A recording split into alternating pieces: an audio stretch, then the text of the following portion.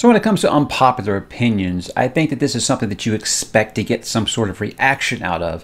And this channel has always been about discussion, reaction, things like that. Things that I want people to be able to feel like they can come here and talk about, even when they disagree with me. I encourage that. I encourage discussion.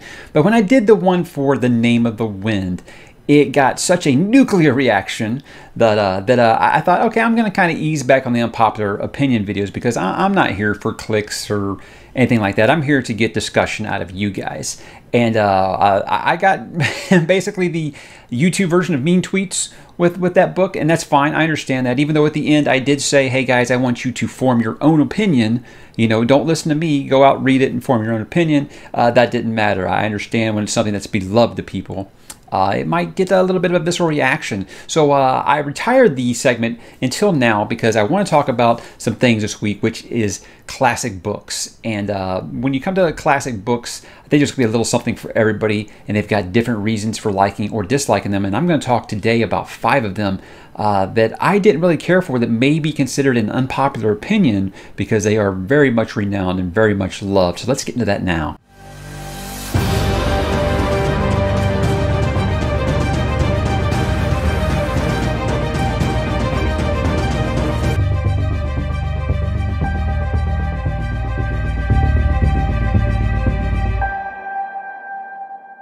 Hey, what's up, bookworms and literary classic lovers? Mike back to talk about another unpopular opinion today, and this is going to be about 5 particular books that are considered classics that I think are everything but. But we'll get into that. I want to say up front that no, these is not books that I dislike because I was forced to read them in high school. I know that is usually the big pushback that I get when I talk about classics that I didn't really care for.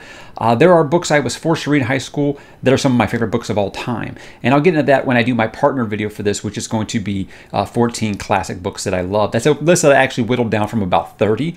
So you do know I do love quite a many classic books, but here's 5 that really just kind of stuck in my craw, and I never understood why people they're just so beloved. I don't really understand. So I know that I open myself up for a lot of, oh, you just didn't get it. These have allegory and commentary and symbolism and social things. I get that.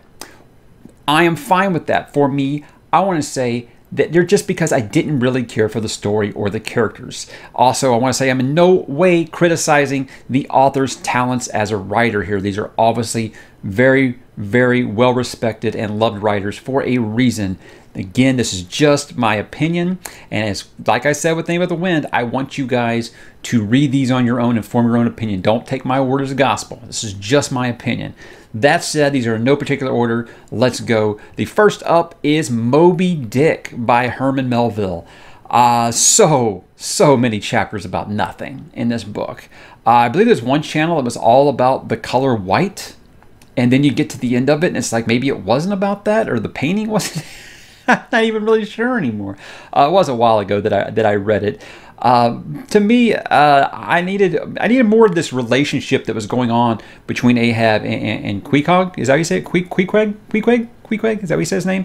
It was hinted at like there was like maybe some kind of underlying, you know, romantic relationship there, and I felt like that should have been visited a little bit more than another chapter describing a harpoon. Okay, so I felt like the book was very much just commentary on the whaling industry, and I get that. But to me, that's not how the book was sold. It was sold to me as like, hey, it's like Jaws. You're hunting this whale, you know. It was like a classic Jaws. That's kind of what I went into it. So I want to say I had expectations for it.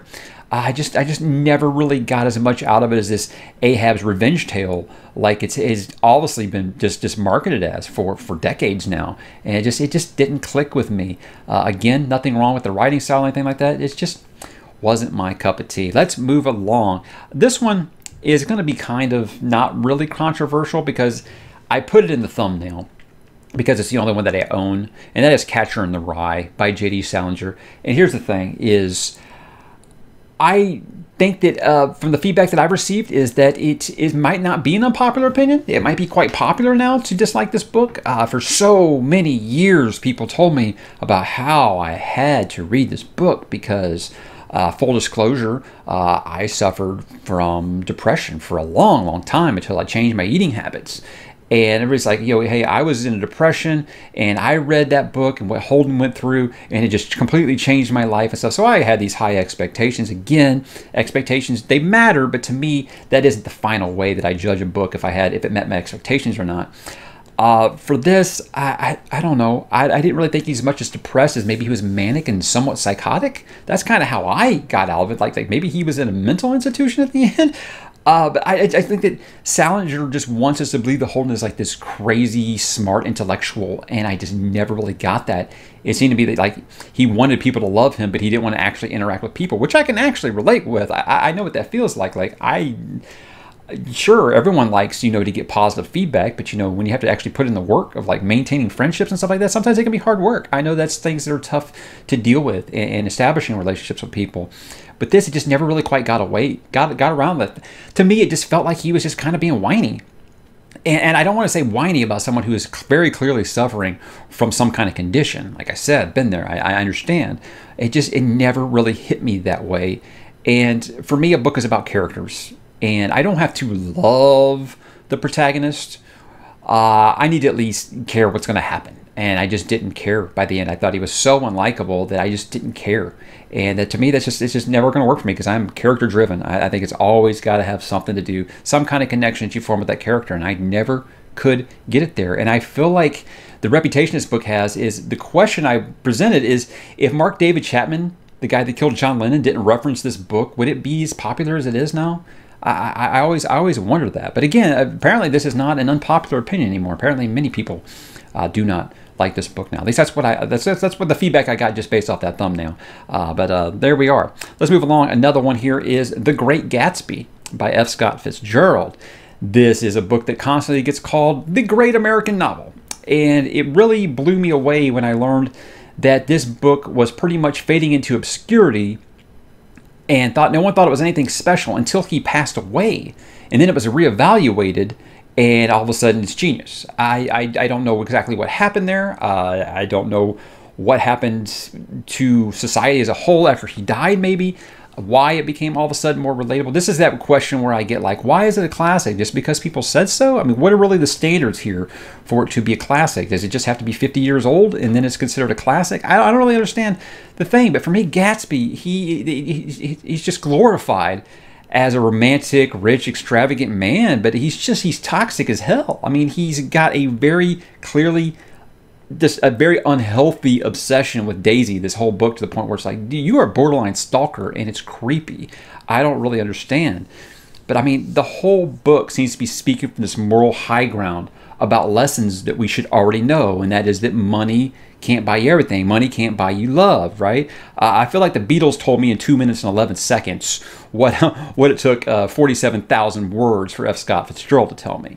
So I didn't get the moral grandstanding out of it. I never thought that Gatsby was likable at all. I thought he was very clearly sick in the head. And let's just say his fate in the book didn't bother me that much. And when that's what happens to your main character in your story, and you kind of like, ha ha ha, I don't think that it really went over the way that it really intended to. So that's why that was on here. Next up, this one, I don't know really very many would expect this. This is just kind of one that always stuck with me because in high school I took advanced placement literature, and while everybody else got to watch the movies, we got to read the books, right? And everyone was basically watching All Quiet on the Western Front, the movie, which is based off the novel by, is it Eric Remarque? I'm not sure. I'm probably saying that wrong. I apologize if I am. But everyone was talking about this movie, and we didn't actually have to read it. It was one of the times when we got the list where we had to choose 5 books to read. And I chose something else. But based off the feedback I heard, I said, wow, that actually sounds kind of interesting. I think I'll pick up the book because I like to read the book before I watch the movie. And I read that book, and look, it's gritty. It pulls no punches. It looks at the horrors of war, and it does that well. We're talking about limbs missing, disease, rot, what it's like being in these foxholes. You would think, okay, that sounds brilliant, right? If you're really into that thing, to really know about warfare and stuff. But it also shows the boredom of life sitting in a foxhole during World War I. And here's the whole thing. That stuff needs to be there, but it is a drag to read. This was my problem when I talked about The Heroes by Joe Abercrombie. I understand that a lot of war is sitting around and waiting. waiting for the next battle, you know, that the sense of dread and things like that. That stuff matters. It's just boring to read sometimes. I mean, we're dealing with like this guy trying to keep his sanity and stuff in this foxhole, so I get it. But here's the thing. I don't want to read about the waiting, okay? It's not intriguing stuff here. So of all on the list, I feel like this story, I don't really think that I hated it by any means, or that it's actually a really beloved. It's just one that kind of stuck with me when I talk about classics.